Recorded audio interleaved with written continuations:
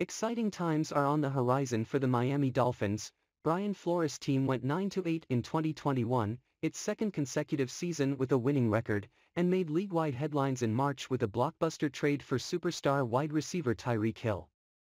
The Dolphins landed the six-time Pro Bowler in exchange for dive draft picks between 2022 and 2023, confident he will help take their offense a whole new level. Hill's addition is certainly a win-now move for the Dolphins. He is set to form a dynamic wide receiver duo alongside Jalen Waddle.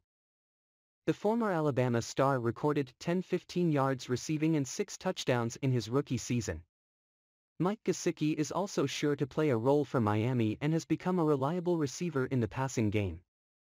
Waddle and Hill are two dangerous weapons, but whether they can be maximized remains to be seen. While Hill garnered most of the offseason attention, Tua Tagovailoa is the X-factor the Dolphins will be counting on in 2022, when Miami selected Tagovailoa with the 5th overall pick in the 2020 draft.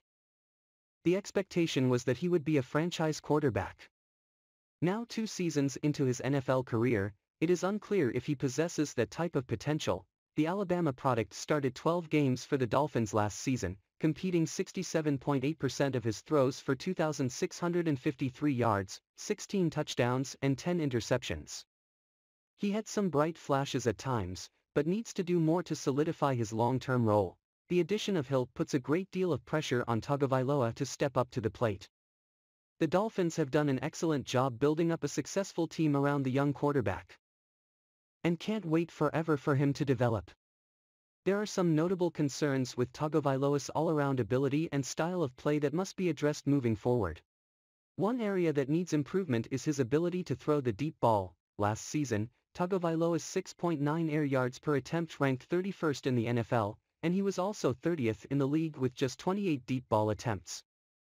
If defense of those poor numbers comes down to a lack of weapons, that will no longer be the case. Hill stretches the field as much as any receiver in NFL history, but the lefty quarterback must prove he is capable of getting him the ball.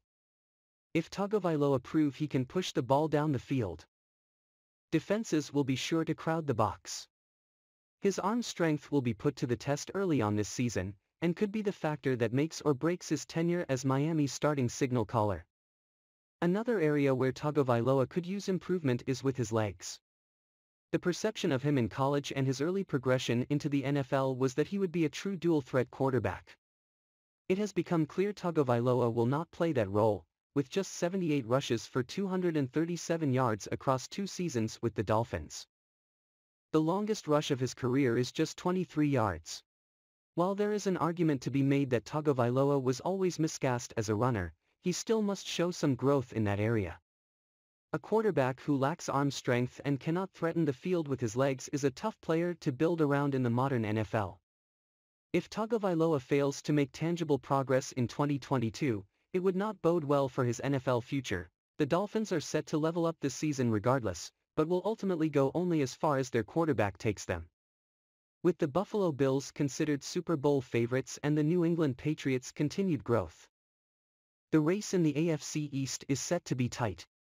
The expansion of the playoff format has opened the door for Miami to grab a wild card berth, but doing so will not be easy. The Dolphins are extremely reliant this season on the steps forward Tagovailoa needs to take. All eyes are sure to be on the 24-year-old quarterback in 2022, and it will be up to him to deliver.